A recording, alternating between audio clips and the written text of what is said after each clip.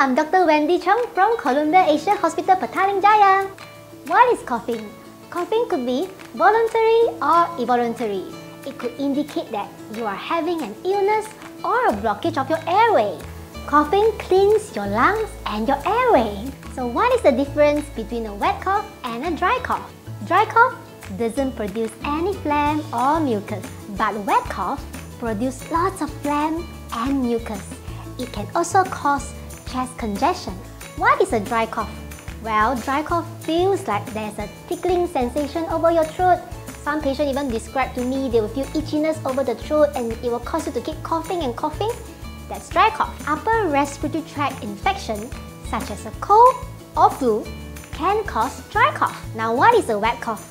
Wet cough will make you feel like something in your throat and you will be like, you know, something that you feel trickling into your throat and even your chest. Wet cough sounds wet because there's phlegm. A cough caused by cold or flu cannot be avoided.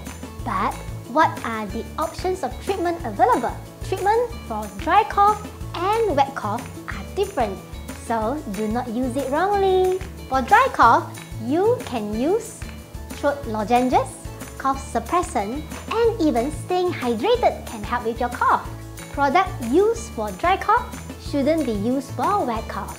We shouldn't suppress the cough because coughing is important to expel out the phlegm. For wet cough, adults can take over-the-counter medication such as anti-phlegm medication called N-acetylcysteine or pelargonium sidoids and others. Some anti-phlegm medication even contains antioxidants that can strengthen your lung function. Don't let phlegm slow you down. Follow Motherhood and Dr. Wendy Chung for more Expert Explain.